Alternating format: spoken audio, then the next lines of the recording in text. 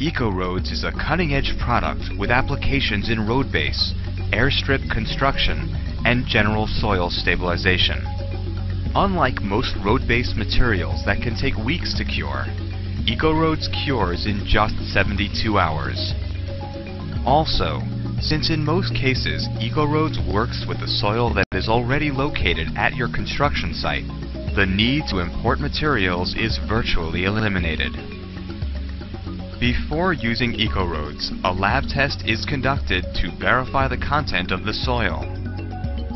Once the test is completed, the process for integrating Ecoroads into your construction project is simple.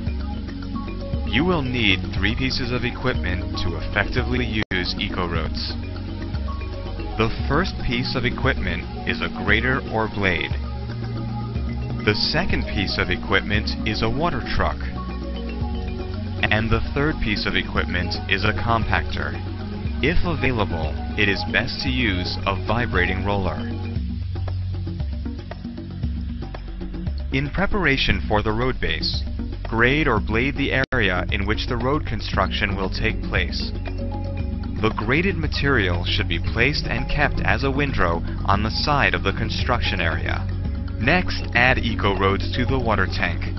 With top-loading tanks, always fill it with water first, then add Ecoroads. Please note that adding water after Ecoroads will result in a tank full of foam.